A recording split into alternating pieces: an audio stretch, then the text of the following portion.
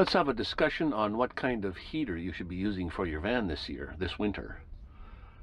We'll start with propane. We have the buddy type heaters with propane. Then we have the wave heaters, wave 3, wave 6 heaters, also with propane. Then we'll get into wood burning, the mini cubic type heaters, and then diesel type heaters. First off, the buddy heaters, the propane type heaters, the buddy heater and the wave heaters.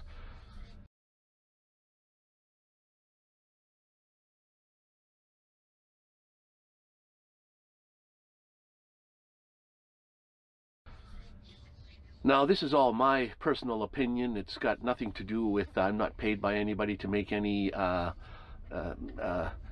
claims about any kind of this is better than that, or this is just my opinion on why this one's better than that one.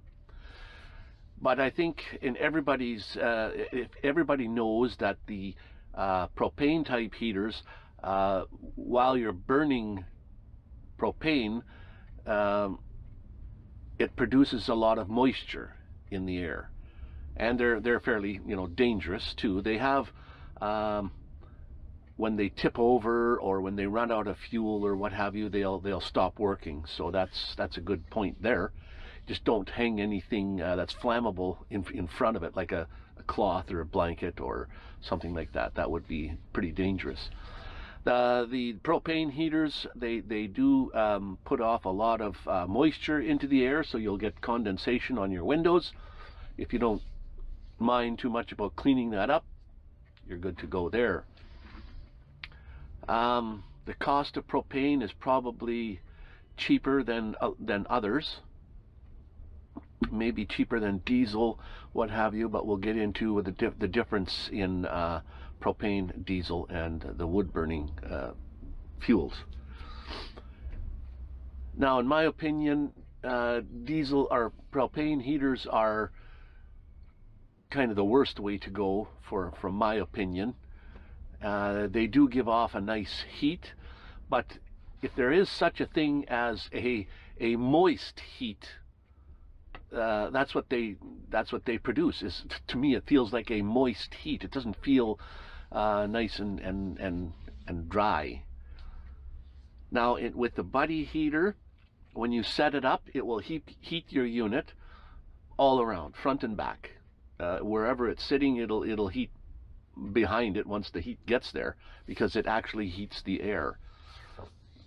Now, with the wave heaters, those are a little different. That's radiant heat. If you're sitting in front of it, nice and warm, behind the heater itself is cool. It doesn't heat the air. It heats the objects that are in front of it. So if you're sitting in front of it, you'll get nice and warm, but it won't heat anything behind it. So a lot of people put those on the door or a cabinet behind that, so that there's nothing behind it to heat up. And the buddy heater puts off a lot more water than the waves put off, but the wave heaters also put off moisture into the air. That's just the product of burning propane. You can't help that. And I think, from my knowledge anyways, the buddy heater will put like 350 milliliters of moisture into the air every hour. So that's a lot of water going into the air, and then your breathing also puts a lot of moisture into the air. Now you can look that up to find out exactly how much moisture is going into the air every hour with a buddy heater, and they have different BTU ratings. So the more BTU ratings, the higher the moisture that's put into the air. Next would be, in my opinion, is the wood burning stoves, like for example, the Cubic Mini.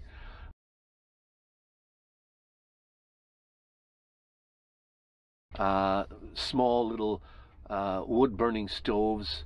You can put them in your unit. You need to make a hole in your roof to vent. Nice dry air. The only problem with the wood burning stoves is you have to have a lot of wood stored up, saved somewhere, stored wood so that you can start your fires. That's another problem, is starting your fire. If you sleep with nothing burning during the night, you get up in the morning, it's cold, you have to get a fire going. If you want to keep a fire burning in the little burner all night long, well, you have to get up every couple of hours to keep it stoked and keep wood in there. Nice dry heat though, and it's nice to have a little fireplace. The flickering of the light and of the flame looks nice. There's nothing. It's because it's dry heat. There is no moisture going to be put into the air. There's no condensation on the windows. All you have to worry about is the smoke going up the stack, and if you put the stack high enough, there won't even be any smoke coming out of the top. But you've always got that chimney sticking out your roof, and you have to worry about leakage, water leakage and stuff when it rains and what have you. Wood, I guess you can burn any kind of wood you want in it. Anything that's got oil based or anything I wouldn't use. You have to get nice dry wood. I suppose you could use the wood that you could buy at the stores like Walmart and what have you. Canadian Tire, they have wood that you can burn in your little wood burning stove. As far as cost goes, I think those cost more than the propane type heaters. Propane, I forgot to mention that the buddy heater is probably the cheapest way to go. A couple $100 gets you a buddy heater. A lot more money for the wave type propane heaters, and probably the same kind of price for the cubic mini wood burning stoves. Then we can get into diesel heating.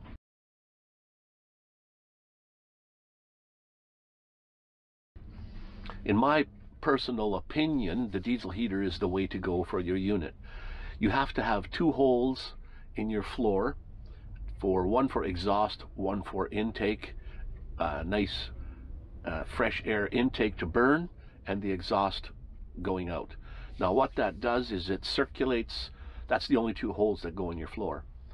Where it's getting the air to blow into your unit, because there's a fan going all the time once it's blowing, that air is circulation air. It sucks it in one end and blows it out the other, and it's close to 200 degrees, or if not more, coming out of the other end, out of the outlet end.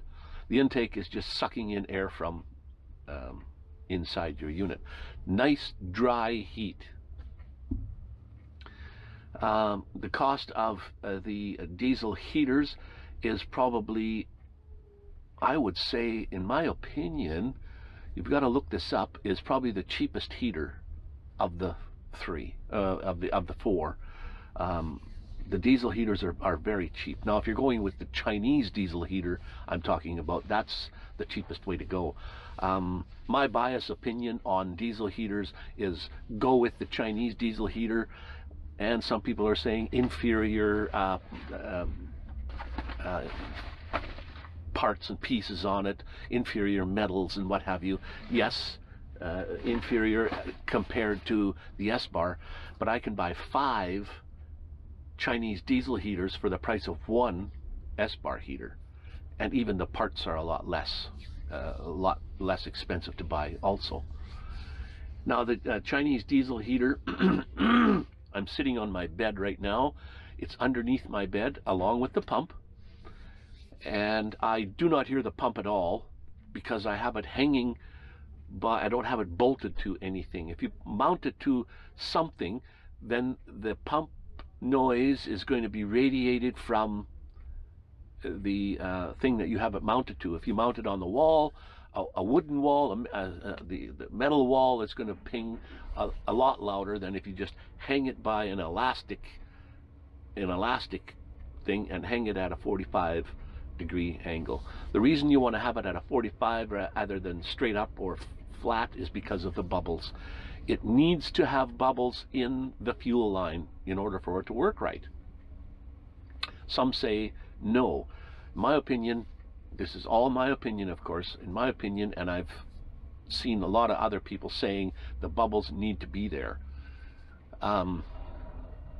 Now, when the pump pumps, it pumps a precise amount of fuel every single pump, and that's 0.02 liters of fuel every pump. Now, if you have it set at, if you're using the temperature gauge on it, you can do two ways to run it. You can run it by temperature, so whatever you set the temperature at, it'll get to that temperature and then maintain that temperature, or it'll just slow down and pump very, very slowly. Excuse me. It'll pump very slowly until you turn it off.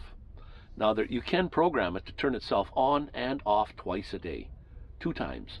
So you can have it come on in the morning. You can have it come on in the morning when just before you wake up, and have it run as long as you want it to, and turn off at a certain time, and then again another time that day, like in the evening. If it's too cold during the day, you can leave it run all day, all night. You can I ran mine excuse me. Or you can set it for the amount of pumps per second. I think it goes as low as 2.2, 2.5 pumps per second, up to 5.5 pumps per second on a 5,000 kilowatt, or a 5,000, the Chinese diesel heater 5,000. And 5.5 pumps per second, you can figure out exactly how much fuel you're burning. So let's say you're burning at 2 pumps per second. So 0.02 milliliters per pump times 2, that's 0.04 milliliters every second, times 60 times 60.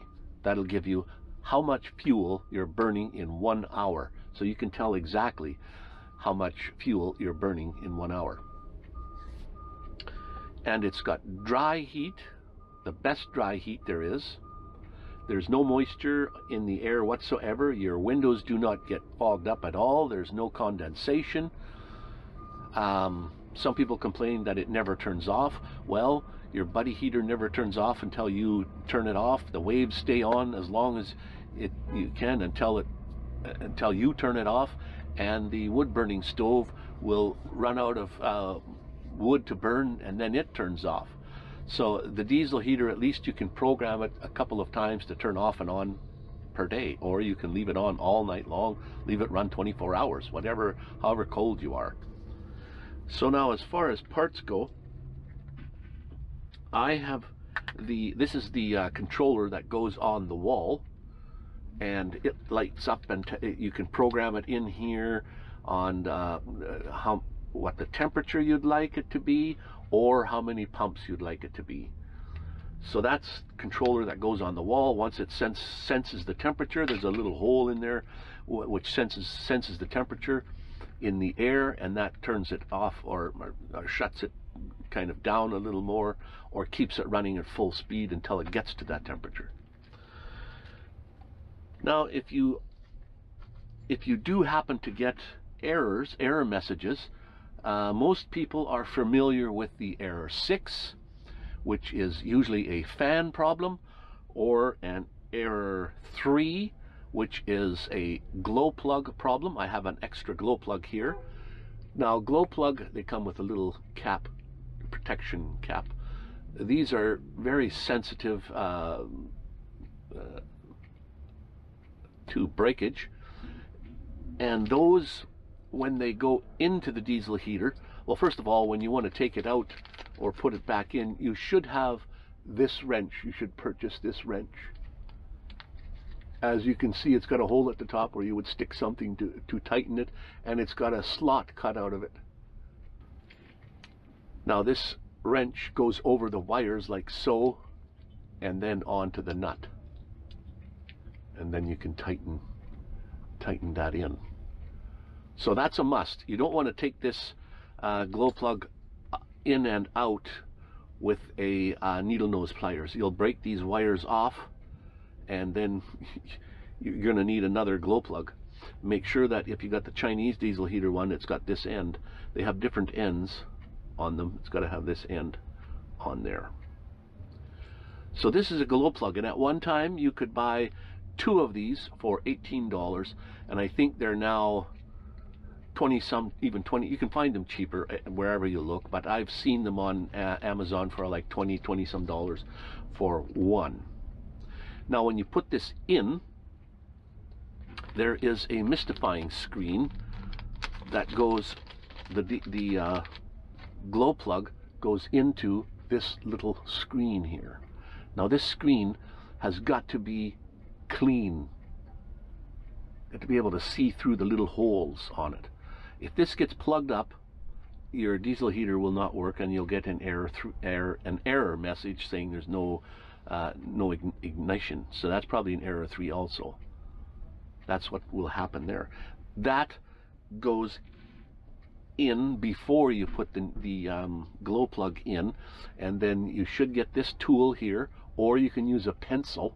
A pencil happens to be the same round to fit in the hole, but this tool here, which you can purchase, goes on like this, and then you would push it into the hole that where the glow plug came out of. So that goes in there like so. Now this has to be deep enough in the hole. There is another tiny little hole on the outside, the size of a match, a wooden match hole. This mystifier has to go in past that little hole so that air can go in that little hole for combustion, to burn. So that's, and air is sucked in there and blown on here on the little mystifier to make the diesel a mist, and then it can burn properly. So there's that tool to put it in.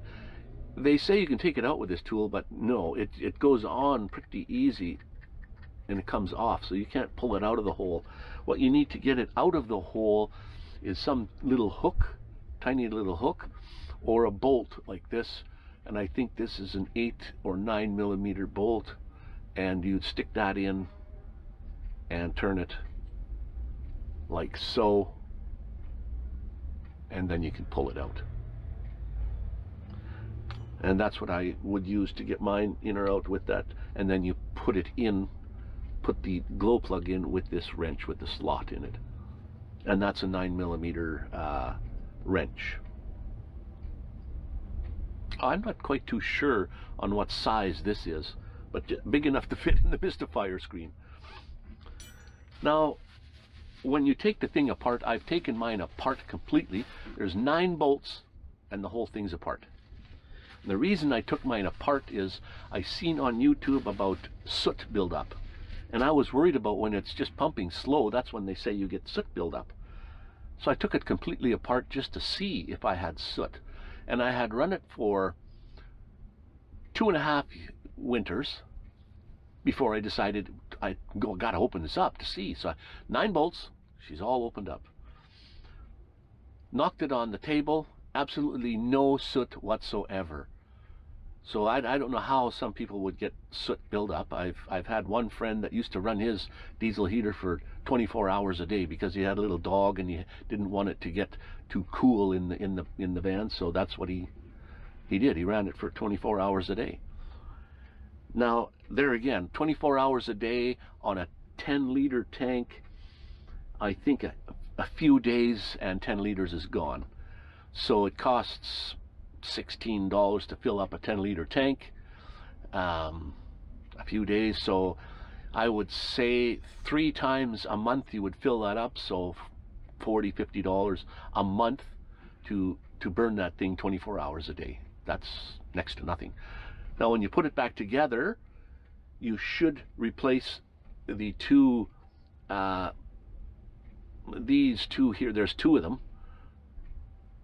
gaskets that go on there. You might be able to save the gasket that when you're taking it apart. Just be careful when you take it apart that if you crack these things, and this one especially, this one will probably crack because of how it's comes apart and goes in, and this one here goes on the inside part.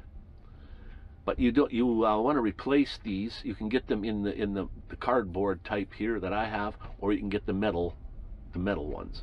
Now, if you don't have that and you want to use something else, which I have used, is gasket maker. This happens to be red high temp RTV 100% silicone gasket maker and sealant. This works perfectly, and that's what I have on my unit now, because I took it apart to see if there was any soot buildup in. So I used this, but I had ordered gaskets, I ordered glow plugs, I ordered the 2 wrenches, or one to put in and one to take out, the glow plug, and I ordered the little mystifying screens to have extra. I do have an extra pump. Now, I wouldn't personally, my opinion, I wouldn't go for one of those silent pumps. They say they're not silent. They're not any more silent than this. If you're going to talk about a couple of decibels, a little more silent, no. Hang your pump from an elastic band or an elastic cord of some sort, which mine is right under my bed at my foot end. Under my head end is where the heater is, and the fan makes more noise than the pump does. Even when it's running at very slow, 2 pumps per second, if that, I can barely hear the fan, and I can't hear the pump at all. I never hear the pump ever. So, and I think it's because it's hanging and not mounted in a box. Even if you mount it in a box and fill it full of stuff to absorb the sound, you can't make it totally quiet. But like I said, when you hang it by the 45 degrees, oh, I forgot to mention about the 45 degrees thing. If it's laying flat, there's always cavitation when pumps pump fluid. So when you got it sideways, it's got cavitation, which creates more bubbles, and the bubbles build up at the end and won't flow properly into the heater. If you have it straight up and down, less cavitation, yes, but you do need cavitation in order for it to work properly. That's why even the book they recommend that you do hold it at a 45 degree. Now, even in the book here, they say that errors, for example, you'll get error 1, which is under voltage. Error 1 is not, it's got not enough voltage. You're under 12 point something volts. Always use it connected directly to your batteries. There's a fuse on it, connected directly to your battery, as opposed to going through something else, like through a like a long wire and through something else. Error 2 is over voltage problems. Error 3 is the igniter plug is like the glow plug is not working correctly. Error 4 is the pump. The pump itself is not working. Error 5 is you've got an overheating problem. You've got the end, where it draws in air at the end is like plugged or something in the way of it, and putting stuff around the sides of it is no problem. It's when it sucks in air, it can't suck enough air to blow air over the unit, and you'll get too hot, and the little sensor on the unit itself it's too hot and it'll shut down. Error 6 is a motor problem, which is the fan problem. Error 7 is a break in the fuel line. There's not enough fuel getting to your glow plug, to your unit to burn, so you might have a leak in the line somewhere. Error 8 is the flame ignition, like the flame just went out and there's no more burning. So that's as high as it goes. Error 9 and error 10 you'll get. I can't remember what error 9 is off the top of my head.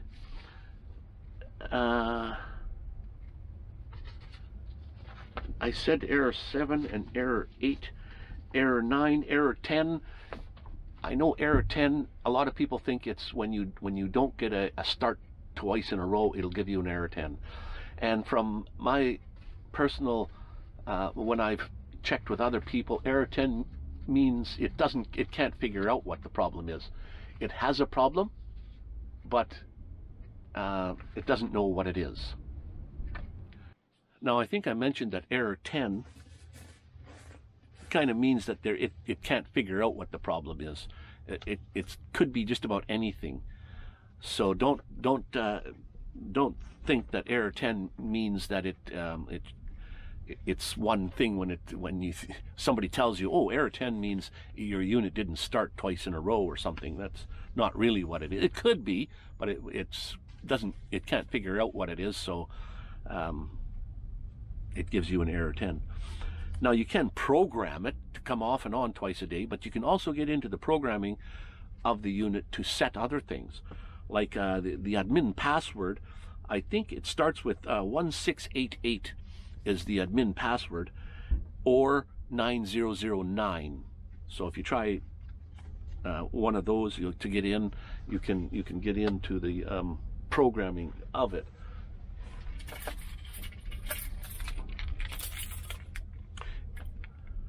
A lot of them come with this kind of key fob. Now the controller that is on the wall,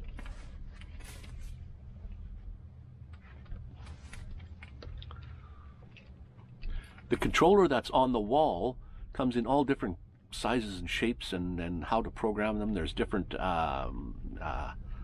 symbols on there, so that you'll have to figure out what those are yourself. There's so many of them now that I can't tell you that's how this one works.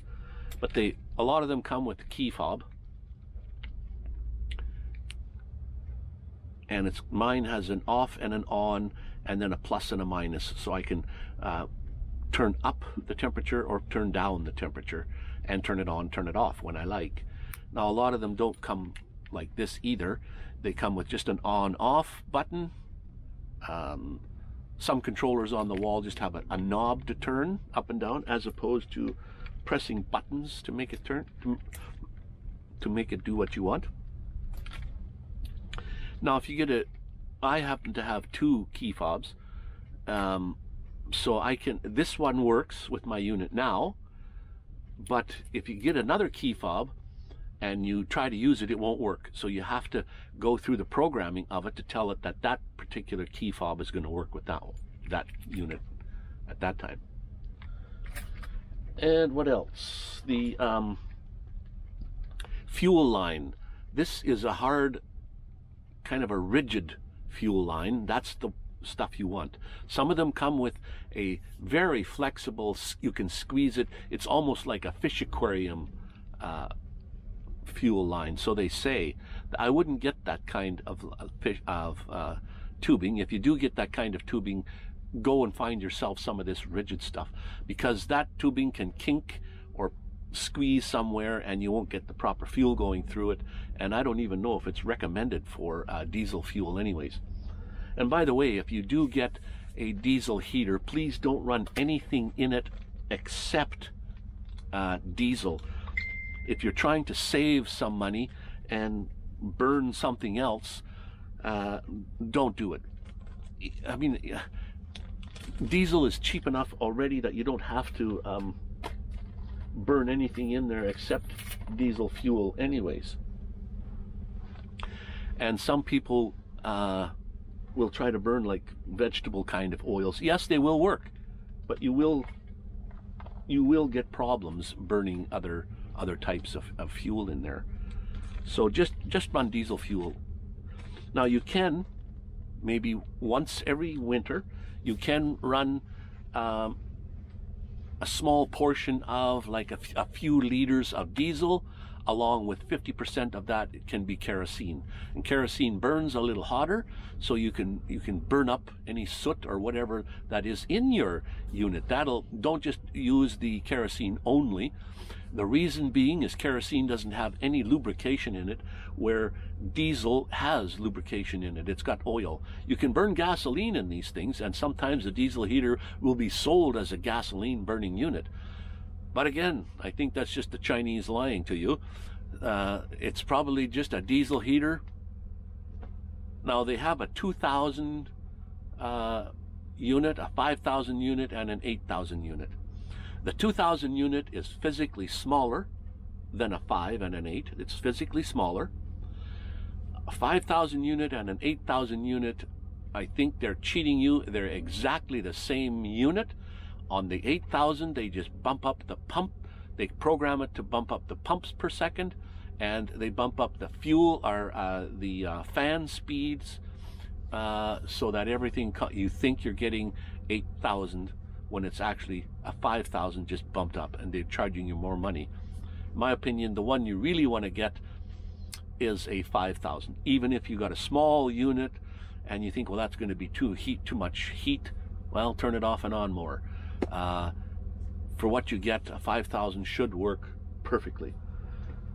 What else should we go through here? I've done everything that I think I could think of.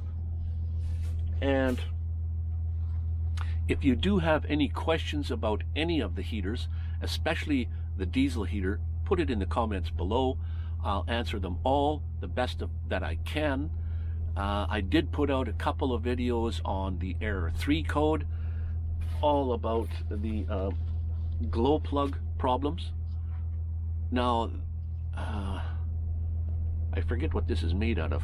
Porcelain or ceramic. I think it's ceramic, but it's very sensitive. Even when you're putting it in and taking it out, you got to be very careful that you don't bump this, because that'll crack it. And these wires here, when you go to take it out and put it in, they can break off very easily, so you got to be very, very careful. And then this rubber part here goes down over the cap and covers everything up on the heater when you got it done. So put your comments and your questions in the comment below, and I'll answer all your questions the best I can to my personal opinion on the subject. I did own a buddy heater, and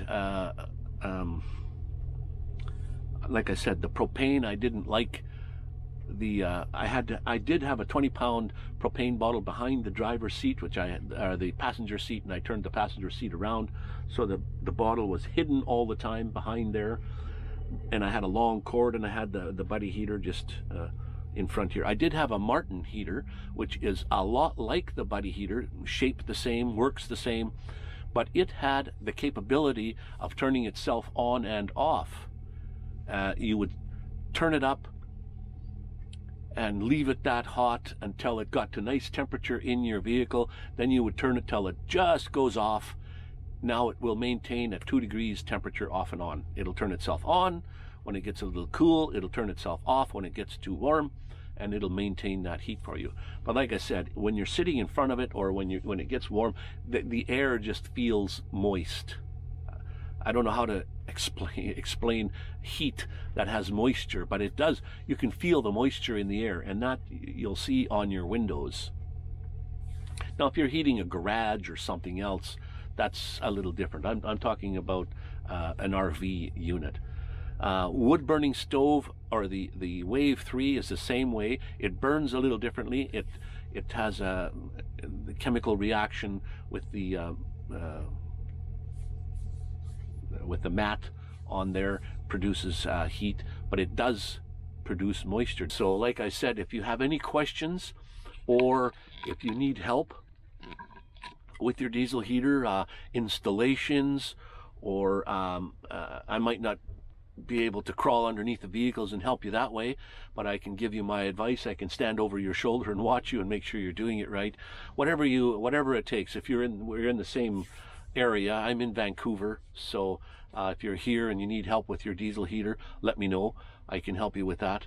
So put your comments in the comment section below if you have any, or any questions. I'll be happy to answer them for you. And I guess that's about all there is to it. I personally would like everyone to get the Chinese diesel heater for the cost. They're just over $200, and if you look around, you can get them for under $200 Canadian, and free shipping. It all depends on where you get it from. You can get them shipped from Canada, from the US, or right from China. It all depends. I have one on my link that ships from Canada. If you want that link, I can give it to you. It's at this moment in time on December the 21st, 20th or 20th, something like that. It's $206. So that's not a bad price. And then if you want extra parts and pieces, I do have some parts. Would like to keep those for myself, but I can tell you where to get them. I can give you links for those. And if you need help taking them apart and fixing and doing whatever have you, let me know in the comments below, and we'll go from there, guys.